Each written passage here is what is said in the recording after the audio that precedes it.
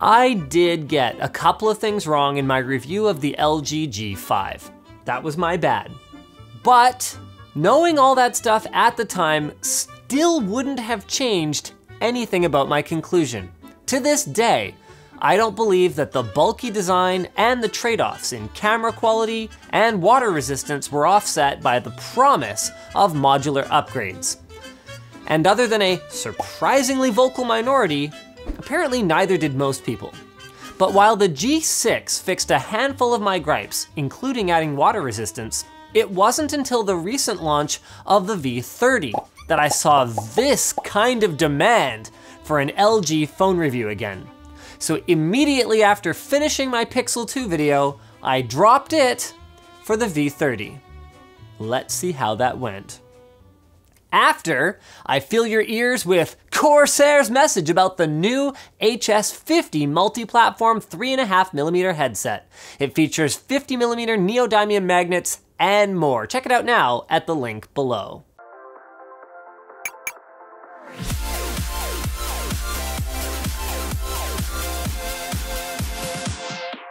Right out of the box, the V30 is something that the G series never was. It's a head turner.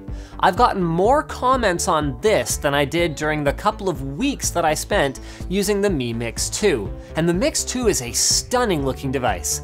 LG has taken the same kind of leap forward here that Samsung did when they went from the plastic S5 to the curvy glass and aluminum S6 Edge, IMO.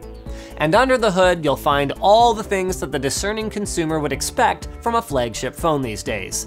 Yes, actually all of them, with the highlights compared to the eerily similar Pixel 2 XL being micro SD expansion, wireless charging, and yes, a headphone jack. And not just any headphone jack. Google placed its bets on users preferring to listen aloud, equipping the Pixel 2 XL with one of the best sets of front-facing stereo speakers that I've ever heard on a smartphone, while LG skimped on a single palm-firing speaker and then went all in on the headphone experience. And as someone who uses both about equally, I am really torn on this one. Like, damn. Because the V30's headphone jack is more than just present, it stands out. Presumably the reason it's disabled by default is to save some battery life, but if you listen to music throughout the day as much as I do, LG's quad amp hi-fi quad DAC setting is a must. I'm not going to say that it is competitive with an external amp and DAC that costs as much as the whole phone, and it should really have a simple touch and drag custom EQ configuration option, but even with those complaints in mind, this is the first time since probably ever that I've felt even remotely tempted to use digital filters on a phone. The short preset ended up being a great match for the trashy pop music that I listen to, and it makes this device a fantastic middle ground between the ho-hum audio solutions that dominate the smartphone market, and then investing a bunch of extra money, not to mention pocket space, into something external. Sold then, right? Hold on.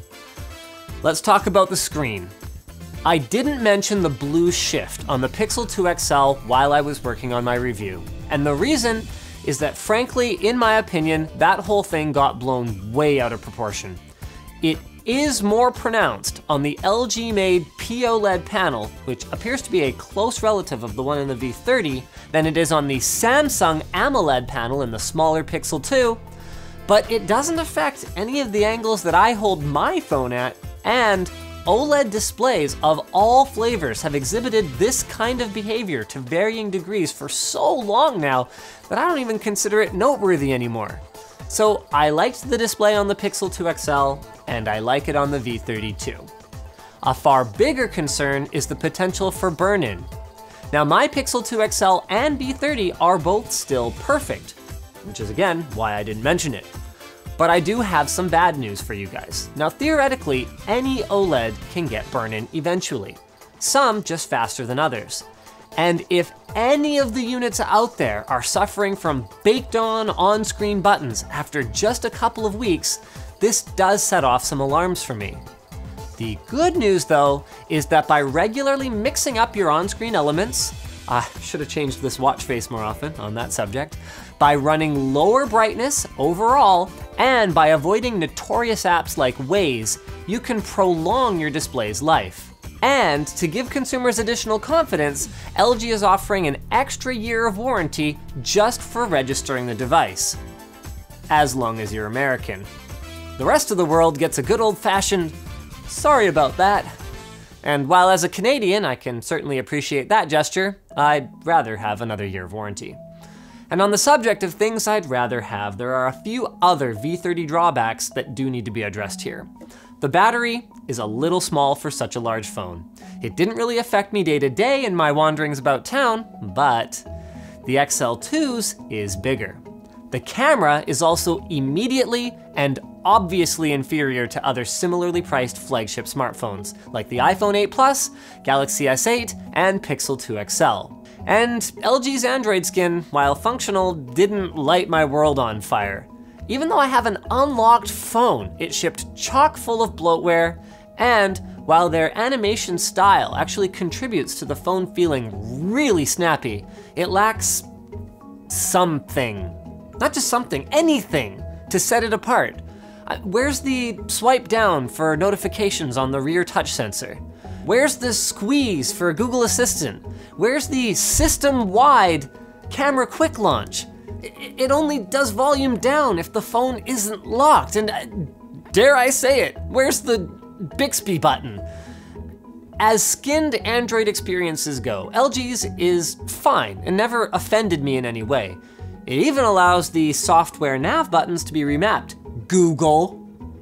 And the V30's hardware is both stylish and powerful.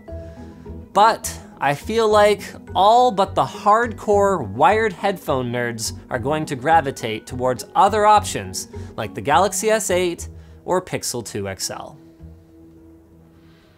Which isn't to say that that matters to our sponsor for today's video, dbrand, because they support all three of these devices. dbrand is your source for awesome vinyl skins, and they've got them for laptops, phones, tablets, consoles, controllers, and more. They use only high quality, authentic, true textured 3M vinyl, and probably the best thing about shopping with dbrand is their configurator. When you go over to their site, you just select which device you have, and you go ahead and just pick from all the different colors and textures of skins, and you get a real-time preview of exactly what your device is gonna look like. And it's not just about looks. dbrand skins can also protect your belongings from incidental scuffs and scratches. Their customer service robots are easy to work with, and their products are affordable and ship worldwide. Check them out at the link below. So thanks for watching, guys. If you disliked this video, you can hit that button. But if you liked it, hit like, get subscribed, maybe consider checking out where to buy the stuff we featured at the link in the video description. Also down there is our merch store, which has good, yeah, I'm wearing one. Cool shirts like this one, as well as our community forum, which you should totally join.